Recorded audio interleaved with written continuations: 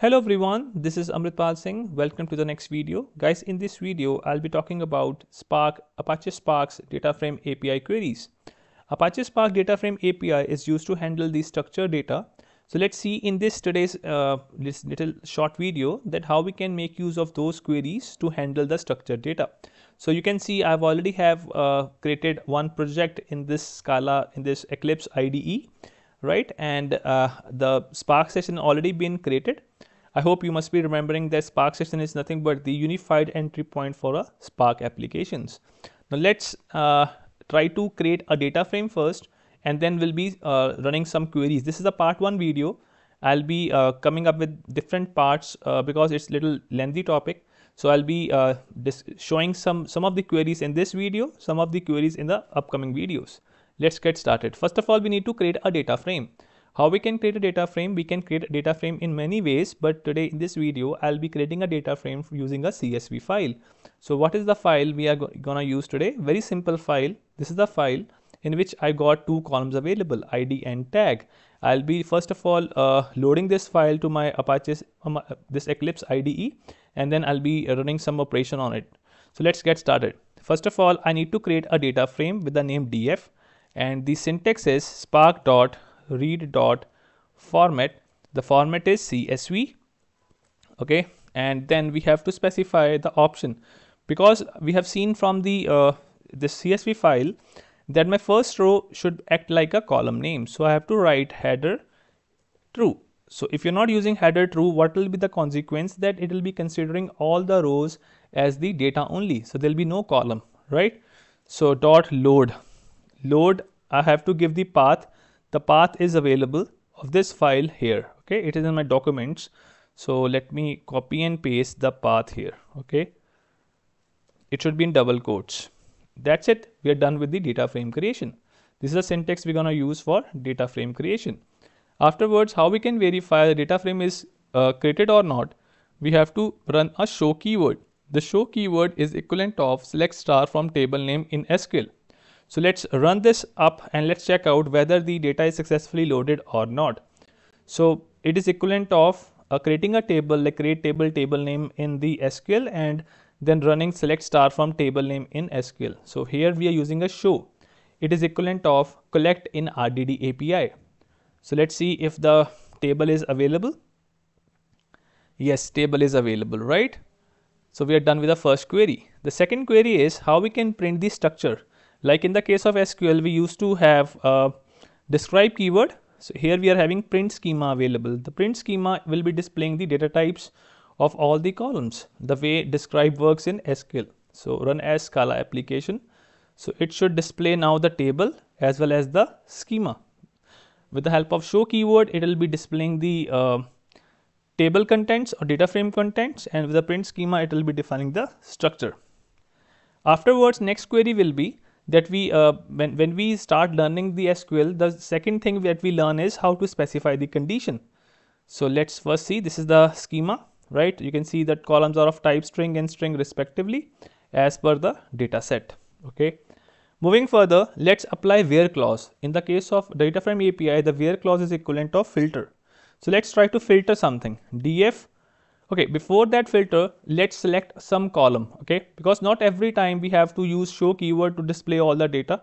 First of all, let's understand how to select a particular column. So we have to use a select, okay, as a keyword, and we need to select, let's suppose, tag. So this will print only the tag, not the entire data. Okay, so let's do it. So run as Scala application. So this particular syntax will help us in printing a particular column. If you want to print more than one column, then you can use comma, tag, comma, ID, comma, something, right? So it will be multiple columns you can print with the select. This is a projection query, right? Projection meaning is projecting a column. So which column? The tag column. Let's see if it's working or not. You can see it's running currently, and only the tag column got printed, right? So we are done. Next point is how to specify the condition. As I've already stated, we used to have a where clause in SQL. So what we have in the case of Dataframe API, it is the filter query. So let's apply filter now. On the same tag column, I want to apply a filter. The filter may be I want to print only the tags where the tag is equivalent of PHP. So the query will be df.select, and we have to select the tag followed by the filter. So filter, then the tag is equivalent of PHP. Okay, so this is equivalent of where clause in SQL dot show. Let's print it. Okay, run as Scala application. So this is equivalent of select and where in SQL.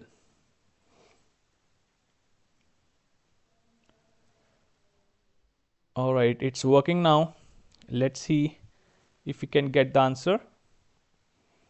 Only the PHP tag should be available. Okay, you can see only the PHP tags got printed here, right? This is how we can make use of filter in the case of Dataframe API. Moving further, let's see how we can make use of SQL like query. Okay, like we used to have a like operator in SQL, the same way we can also apply this like as a part of filter. Okay, let's do it. So what we can do is just copy and paste this. Okay, and then here in the condition we can apply the condition like maybe C percentage. What it means, we all are aware that like operator is used for pattern matching in SQL. So percentage meaning is it can be more than one character, right? I want to display all the tags opening with C.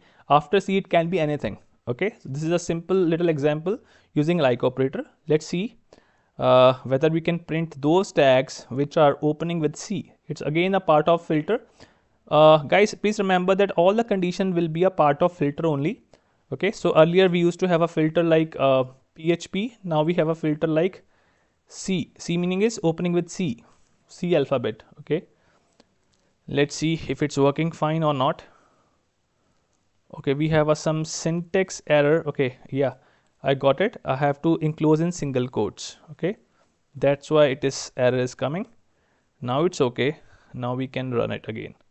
So make sure the condition, this particular thing we have to give in single quotes. Like in the PHP also I have given in single quotes. Here I just forgot to mention this pattern in single quotes. That's why error came. So it is tag like space single quotes C percentage single quotes, and it is this complete query is enclosed in double quotes. Let's see if it's working. You can see these are all the tags opening with C, C sharp, CSS, CSS3, everything, right? So it's working very fine. Moving further, next we are having multiple filter chaining. Multiple filter chaining meaning is like how we can apply more than one filter. So let's do it. Now in the same query we can also add another filter. So I'm just copy and pasting this code, and before the show I want to apply another filter. Okay, the filter is I want to apply for ID. Okay, so let me check out how, yeah, ID tag, yes, is I capital, ID is equivalent of 4 or ID is equivalent of maybe 6. So I hope it is clear what we have done. So in this case, this is called as a multiple filter chaining. Why it is called multiple filter chaining? Because we are having more than one filter available. One filter taking care of C, this one, all the tags starting with C. Other filter is taking care of that the only those rows should be displayed where the ID is equal to 4 or 6. So now let's check out whether it's working fine or not. This is called as a multiple filter chaining, in which we are having more than one filter available.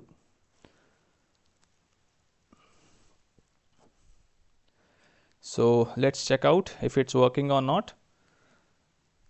It's currently running. So yeah, got it. So these are the tags, these are the rows which are fulfilling this condition, where the tag like C, and where the filter, where the ID is equivalent of 4 or 6. This is called as a multiple filter chaining. The same query can be done with using the in clause as well. Like we used to have an in clause in SQL, the same way we can do the same query. How? Copy, and I'm pasting it here, and instead of using or, I can also specify here in. How? Let's see. ID in 4 comma 6. So both these queries are same. We all are aware that in clause is used as an alternative to or clause. Instead of using multiple ors, you can also replace those multiple ors with a single in. So let's print it. Okay, I am commenting this, and let's see if we are getting same answer in this case or not. Although both the queries are equivalent, okay, maybe you can use this query or this query is okay, but when you have multiple ors available, you can replace this with a single in. Let's see if it's working. So a couple of queries are left. Now the other set of queries I'll be covering in the next video. You can see the same answer we got. This is called in clause in Dataframe API. Next is group by. Group by is one of the very important operation in Dataframe, is also very important in SQL, where we want to club all the similar things together. Okay, I want to club the tags, okay, all the tags, and I want to know each tags count. Means I want to know how many times C# is coming, how many times CSS is coming, how many times PHP is coming. It means I want to find out how many rows match each tag in our data frame. So how we can do it? It's very simple. df dot group by. Okay, group by, mind you, is used to club all the similar things together, and every group by must be having its corresponding aggregate operator. So in this case we are using count. So tag and then dot count, okay, dot show. Let's now run it. Okay, so what this query says, I want to find out how many rows matching each tag in our data frame, and I am grouping by the tag column, and I am printing its corresponding count. Let's see what's the answer. So it will be club the similar things together. You can see we got answer. Okay, the pi tag is available 1 time, Unix 2 times, in this way, right? I hope it's clear. And the last tag for today, that we can also extend the same query. Okay, let's, like in the case of SQL, we used to have a having clause, right? If you want to define the condition, let's suppose I want to print those tags whose count is more than, let's suppose, 2. So how we can do it? It's equivalent of having in SQL. So just after count, I want to apply the filter, and here we can specify the condition where count is more than maybe 2, dot show, and this query is equivalent of a group by with having in SQL. Okay, so this filter is taking care of the having clause of SQL. Let's run it.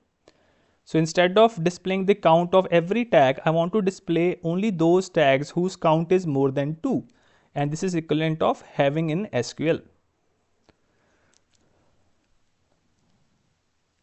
It's currently running. Let's check out. Yeah, we got the answer, in which all those tags got printed whose count is more than 2. You can see 933, right? I hope you must have understood from this short little video. I'll be coming up with the next video in which the remaining commands will be discussed, right? Thanks for watching, guys. See you next video.